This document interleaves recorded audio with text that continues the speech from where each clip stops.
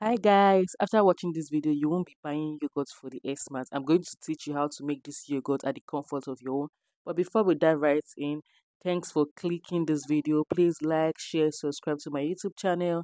Sit back and enjoy. First, I'll be sterilizing the things I'll be using to make the yogurt. I'll be using hot water to sterilize. Then I'm going to be using Dano milk, full cream milk. Please note, you have to use full cream milk. I'm using the 800 gram and the 250 gram. I'm going to be using 2 sachets of yogurt. Then I'm going to measure the milk. I got about 12 cups of milk. Then I'm going to be using 24 cups of water. So for 12 cups, I'm going to be using times 2 of water. Then I'm going to mix the water into it. I'm going to be adding the water gradually. As I'm adding, I'm stirring to avoid lumps. As I add, I'll stir. I'll make sure I mix properly so there will be no lumps. Then I will go in to add the remaining water. Note, I use 24 cups of water for 12 cups of milk. If you are using 6 cups of milk, use 12 cups of water. So you times the water is times 2 of the milk you are using. So after stirring and there is no lump, I'll be transferring it to my gas. I'm going to be boiling on low heat. When it's about to come, as I'm boiling, I'm stirring to avoid it from foaming. Then when it's about to come to a boil, I'll turn off the gas. When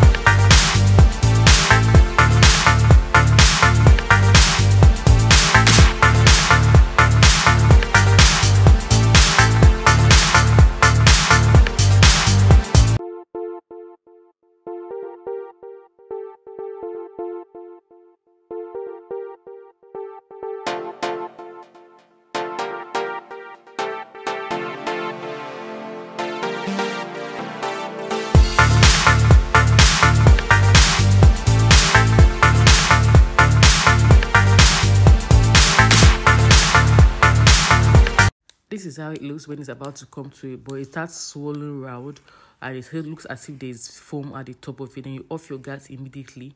Then you allow it to cool down to a point where you can dip your hands for 10 seconds or you can count from 1 to 10. This is what I was doing. If you can dip your hand and count from 1 to 10, that means it's at the right temperature.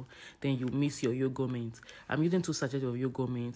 You put it in a plate, then add your boiled milk, stir, then mix into it, mix properly. After doing this, you can decide to sieve to check if there's any milk lump, but if you don't want it, you can skip this part. Then I'm going to go in to use my sieve to sieve the milk and pour into a bowl I'll be using to store it.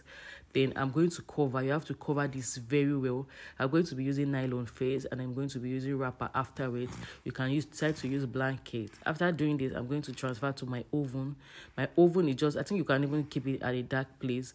My oven is not going to be on. I'm going to be keeping this overnight and then that's it.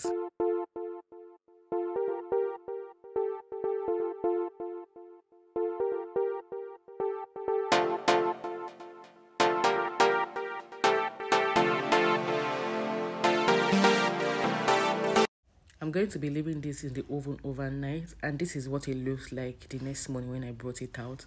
Then I'll be dividing this into 2 batch. I want one sweetened and one unsweetened.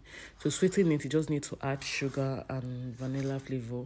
You can decide to add the vanilla flavor or not. I wanted the vanilla flavor. You can either use sugar or honey. But when you use honey, it doesn't stay long. For if you use sugar, it will stay about 2 weeks in the fridge and then more than 2 weeks in the freezer. Then this, I'm going to mix. You can use blender to mix, but I'll be using the whisk since it's not plenty. You whisk until it is well dissolved, and this is what it looks like. Just watch the video now and see what I did. Thanks for watching. Sit back, enjoy. I'll be uploading more videos on how to make yogurt, how to make your own starter, how to use Greek yogurt to make your own yogurt if you can't find the yogurt. Thanks for watching. Please subscribe, like, and Merry Xmas in advance. Thank you.